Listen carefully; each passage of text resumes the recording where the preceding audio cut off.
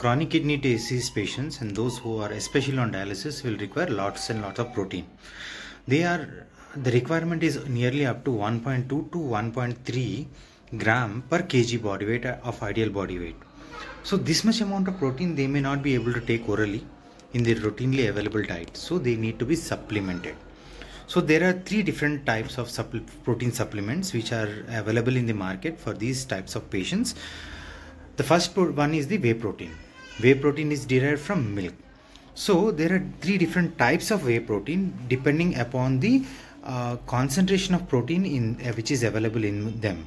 First one is the whey powder.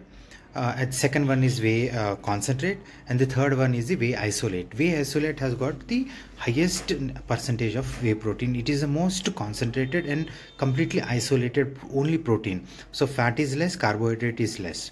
The second type of protein powders which are available are albumin, pure albumin, which are derived from egg. Egg white is thawed, freeze dried, and then made into powder. This is also very good source of protein, but some patients may not take it because they are vegetarians, then they do not eat egg or may have allergy to egg. The third type of protein powder which is available for these dialysis patients is Vengain, that is Venky's Nutrition, which is made from chicken muscle, which is dried and then powdered. So it is basically chicken protein. So these are the three different types of protein available. Let me just show you.